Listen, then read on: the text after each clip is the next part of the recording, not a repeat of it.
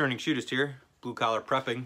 A couple weeks ago, we did a little scenario where I walked back from, town and the bar, what have you, in a potential electromagnetic pulse event.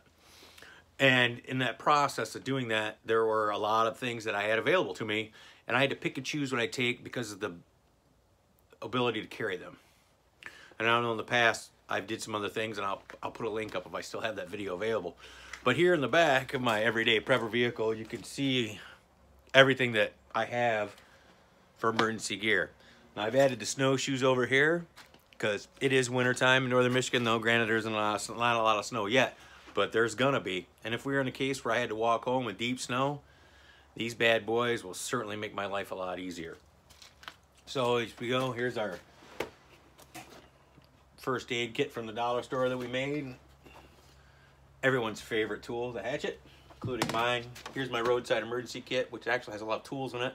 I've changed alternators out and blizzards at the roadside with this. Love it. Here's my antique first aid kit. Sure, there's no quick clot or tourniquets in there. However, there's an awful lot of pressure bandages, scissors, and things like that. Very, very necessary. In addition to that, it does not expire or go bad. Here's my winter kit, which has parkas in it, all manner of fire starting gear, things and so on and so forth. Emergency kits, rain gear, you name it. My community emergency response bags. This is the backpack that I used last week. It has my tools in it, water tools, gas pipeline tools, helmet, safety vest. There are goggles in here, there are gloves, there's a respirator, not a respirator, but a mask to keep the dust out. And of course, extra wool blanket and a ground throw, because you never know when you want to have a picnic. It's also pretty thick, it doubles as a blanket. One side's blanket, the other side goes on the ground. Bungee cord to keep it secure. All of these things. So, in the wonderful world of Facebook Marketplace that I am, the evil umpire taking advantage, I have an external frame backpack. This is a Kelty. It's an older one.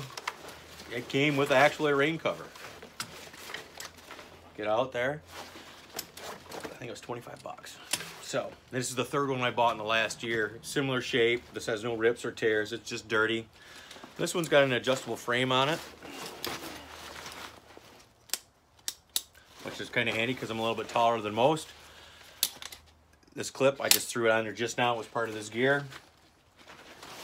And I love it. And this stuff for next week is going to be shoved into here, and I'll show you what I did, and we'll talk about which bags I kept, which bags I got rid of.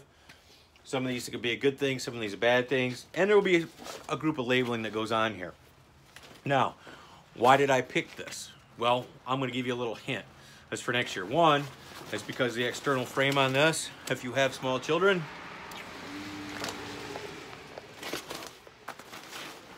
then now I have a backpack child carrier. So my goal is going to be to get the majority of the stuff in here, hang a little bit, stack a little bit, but I still have it available where I'll be able to dump something that's not necessary, so I can make sure I take my little monkey with me. So, this is the Discerning Shootist, blue collar prepping. Be good, stay safe, can't be safe, be good and dangerous.